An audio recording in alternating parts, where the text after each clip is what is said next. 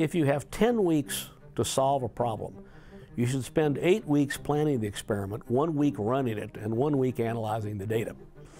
There was a company that I did some work with that made the combustion chambers for jet aircraft engines. And these are one-piece nickel titanium castings, the diameter of an aircraft engine.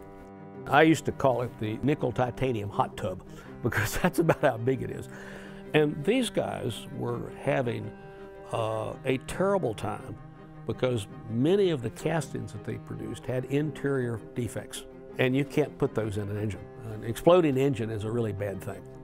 And so we set up a series of experiments that we wanted to run, and we had to be really careful because every experiment cost $1 million.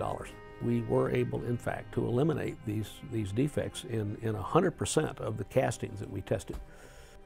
If we can do it, you can do it.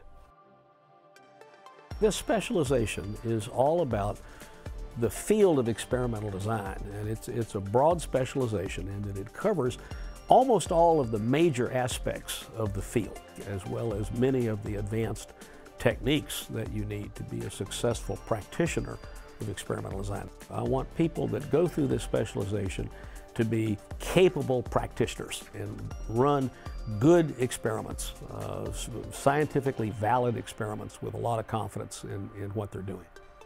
I think this is geared toward really anyone in engineering or science that is involved in either product design and development or manufacturing process design or improvement, because all of those are experimental activities.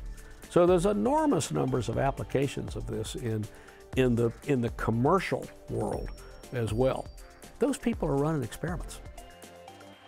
Every time I get a credit card offer or something like that in the mail, I always look at it and say, okay, what are the factors that they're changing in this experiment? The applications are endless.